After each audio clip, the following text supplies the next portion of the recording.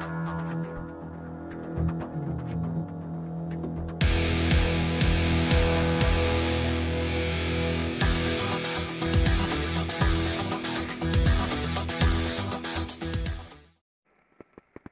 Friends, എല്ലാവർക്കും PSC ട്രിക്സിൻ്റെ മറ്റൊരു ക്ലാസ്സിലേക്ക് സ്വാഗതം.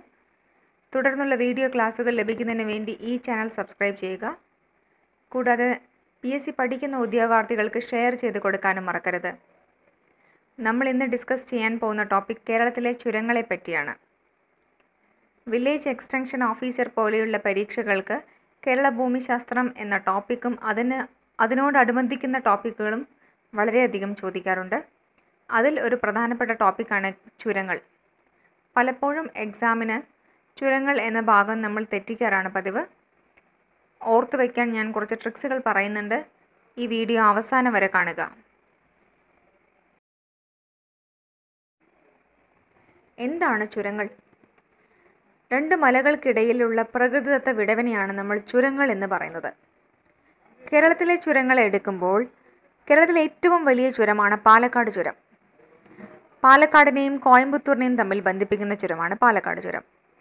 കേരളത്തിൽ നിന്ന് തെക്ക് പടിഞ്ഞാറൻ മൺസൂണിനെ തമിഴ്നാട്ടിലേക്കും തമിഴ്നാട്ടിൽ നിന്നുള്ള ഉഷ്ണക്കാറ്റിനെ കേരളത്തിലേക്കും കടത്തിവിടുന്നതും പാലക്കാട് ചുരം തന്നെയാണ്.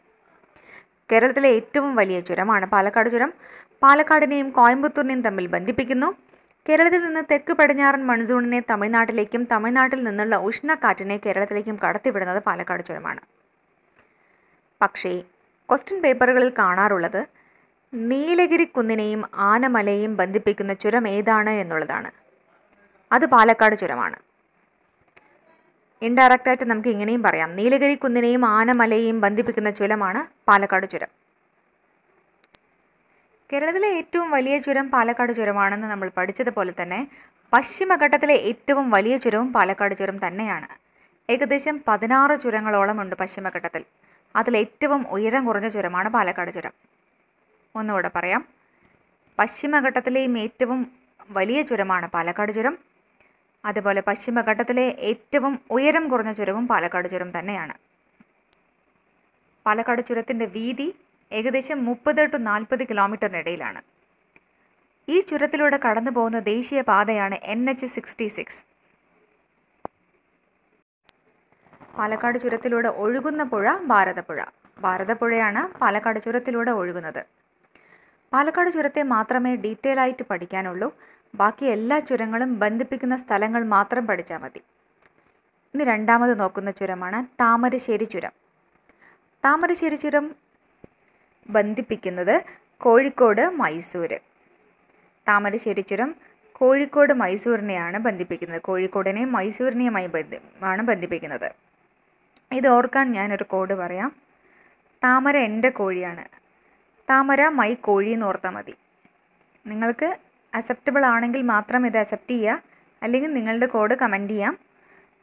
ഞാനിങ്ങനെയാണ് ഓർക്കുന്നത്, താമര മൈ കോഴി എന്ന് ഓർത്താൽ മതി.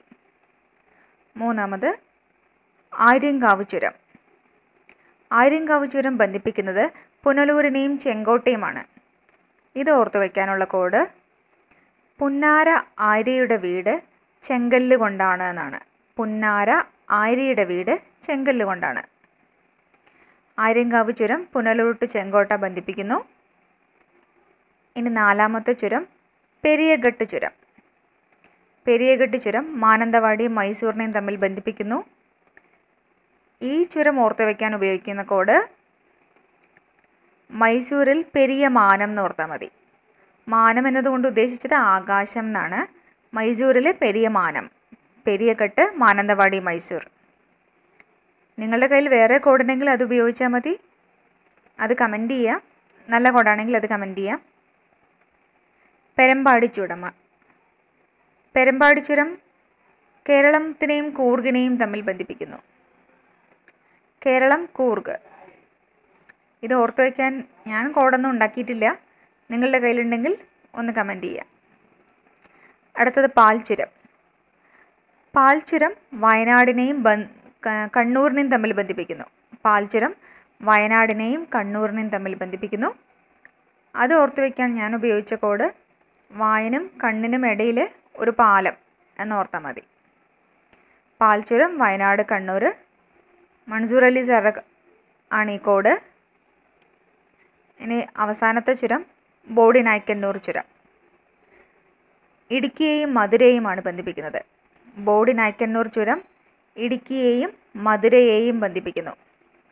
ഇത് ഓർത്ത് വയ്ക്കാൻ ഞാൻ ഉപയോഗിച്ച കോഡ്, ബോഡിക്ക് ഇടി കിട്ടുമ്പോൾ നല്ല മധുരമായിരിക്കുമല്ലോ ഇടി കിട്ടുമ്പോൾ.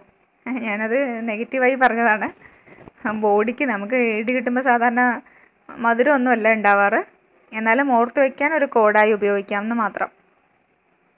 ഒന്നുകൂടെ പറയാം, നമ്മൾ പഠിച്ച ചുരങ്ങളും ബന്ധിപ്പിക്കുന്ന സ്ഥലങ്ങളും. പാലക്കാട് ചുരം പാലക്കാട് ടു കോയമ്പത്തൂരിനെ ബന്ധിപ്പിക്കുന്നു. താമരശ്ശേരി ചുരം കോഴിക്കോടിനെ ടു മൈസൂരിനെ ബന്ധിപ്പിക്കുന്നു. ആര്യങ്കാവ് പുനലൂർ ചെങ്കോട്ട. പെരിയഘട്ട് ചുരം മാനന്തവാടിയെയും മൈസൂരിനെയും തമ്മിൽ ബന്ധിപ്പിക്കുന്നു. പെരമ്പാടി ചുരം കേരളത്തെയും കൂർഗിനെയും തമ്മിൽ ബന്ധിപ്പിക്കുന്നു.